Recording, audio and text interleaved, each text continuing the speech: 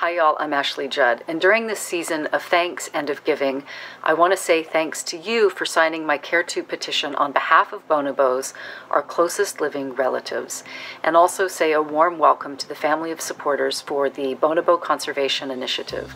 Bonobos are fascinating. They are egalitarian, so when we want to know where our world can go, as we say time's up on sexual abuse and harassment, and we wonder what comes after the Me Too era, we only need to look to bonobos for some really plausible answers.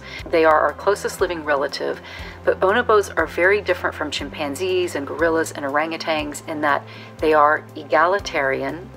They are deeply empathetic. They're invested in the well-being of every single member of their community. And while they are egalitarian, a female is always the alpha, and males get their status through their mothers. So to say mama's boy is a big compliment if you're a bonobo. Bonobos also are notable for an absolute lack of sexual coercion and sexual violence. They are a peaceful species, and if we want to know where we can go, all we need to do is look to them.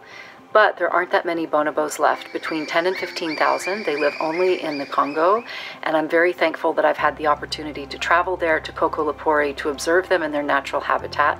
I get to go back for a whole month in February, which is going to be a huge thrill for me.